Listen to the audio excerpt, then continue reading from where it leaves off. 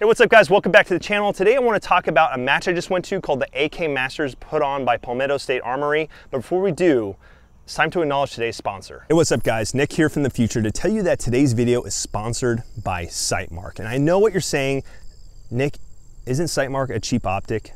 Yes, but it's also affordable, and it's also the optic our boy used to do the Lord's work, which I think is pretty cool. So go check out Sightmark, links in the description, and big thank you to them for sponsoring today's video. One of the biggest supporters of this channel is Gray Shop. They supply most of the Russian kit you see me rocking at both the range and at Milsom West. So go to the website grayshop.ru, use code BLUEJ for 10% off some sick Russian kit. I'd also like to mention that Henry from 9 Hole Reviews has blessed this channel with a discount code to give you guys from Slate Black Industries. So if you use code BJO10, it'll give you 10% off sick M-Lock grips and accessories.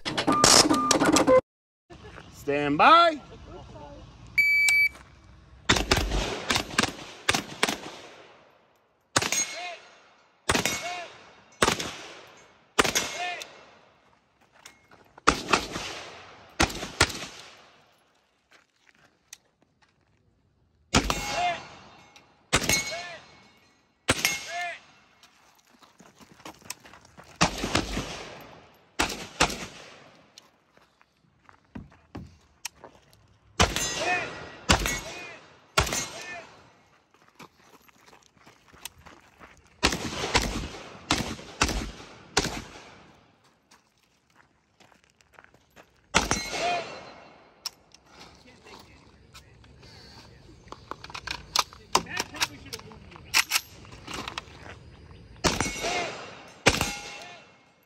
So the AK Masters, I don't know if you can tell by the name, is an AK-focused shooting competition put on by PSA. And I went to their very first AK Masters last year, and I liked it so much that I went again this year. And honestly, guys, you know, I'm not a competitive shooter by any means. You know, I like to shoot, and I like to LARP and stuff like that.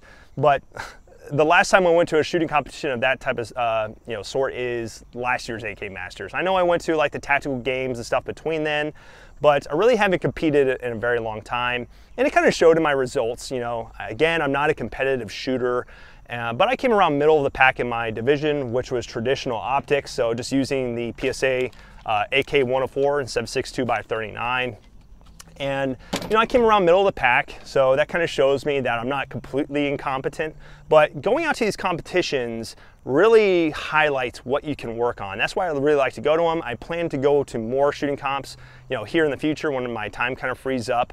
But, you know, it was a good time, and it really showed me some of the different things I could work on, and honestly running my kit there as well kind of showed me like what my default mode of how I run my kit is and what pouches I default to grab mags from. Because when you get under that shot timer, you know, your shortcomings are really, you know, amplified. You know, like how are you with your reloads? You know, how are you with working with your kit? So, you know, I like to run my kit at these, you know, shooting comps. You know, I'm not really there to like, you know, I didn't go into it thinking that I was gonna come out on top as like the #1 guy. So I went there, ran my kit, and you know, ran this setup right here, which, you know, I actually, I don't recommend doing this, but I recommend if you're trying to go to a shooting competition to actually win, running that setup in that way well beforehand. I literally set this up like, you know, the week prior and quickly gave it a 0.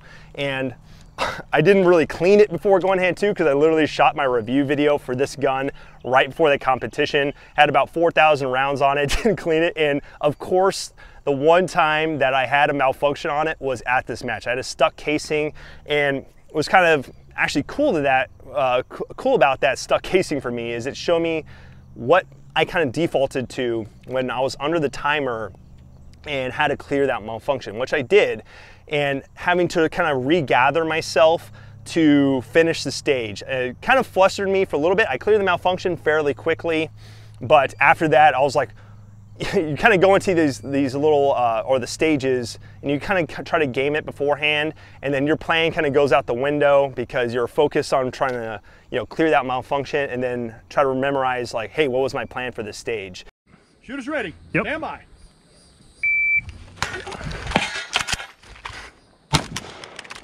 Fuck.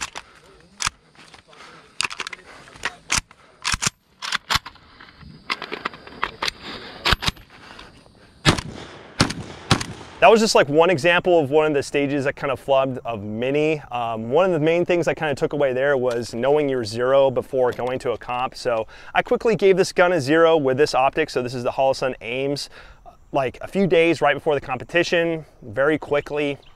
And then, you know, on some of the stages where the targets were very close in, didn't matter so much, but there was a few stages where the targets were kind of further out, some steel targets, and I was missing, and it took me a long time to actually like shift my fire and recognize where my hold was to actually make my hits.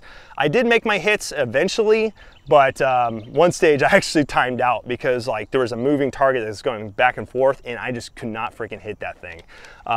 So knowing that, like knowing where your hold is very important before going to a competition. I would not recommend quickly giving a gun a 0 and just sending it at a comp, because it won't be a good time for you. Ready. Yep.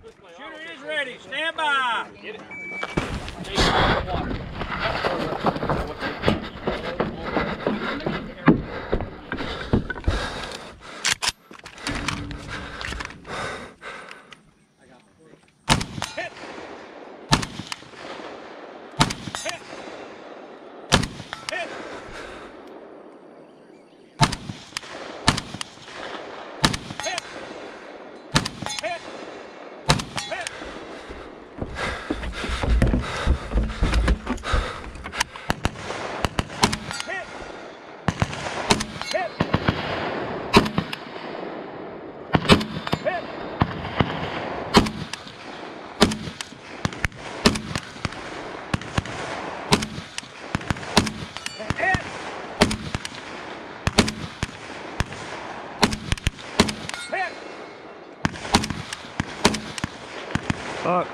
Hit!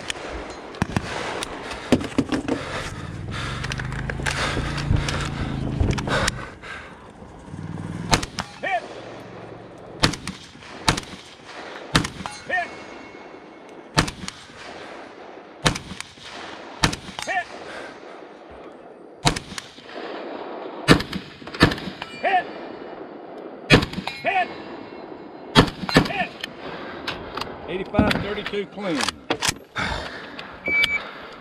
Overall, had a very good time, and if you're trying to up your game as a shooter, I highly recommend just going out there and competing. It doesn't have to be like a, you know, you could go to the tactical games or, you know, a USPSA match or a 2-gun or 3-gun. It doesn't matter. I think it's something good to just throw there in your training. You know, it's not the only thing I like to do, honestly. You know, some weekends I want to go play airsoft. Some weekends I don't consider myself like a competitive shooter by any means, but it's something I like to throw in there every once in a while just to kind of show me what I can work on.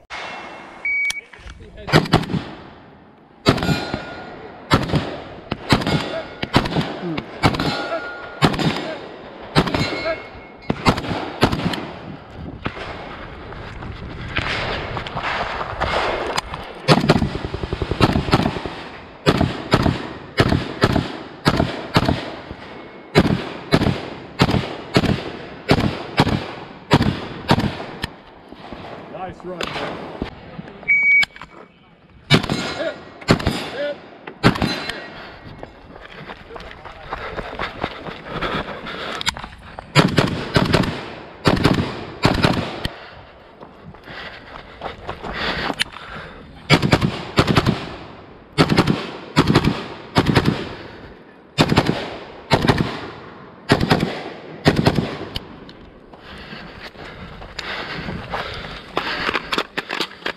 Oh.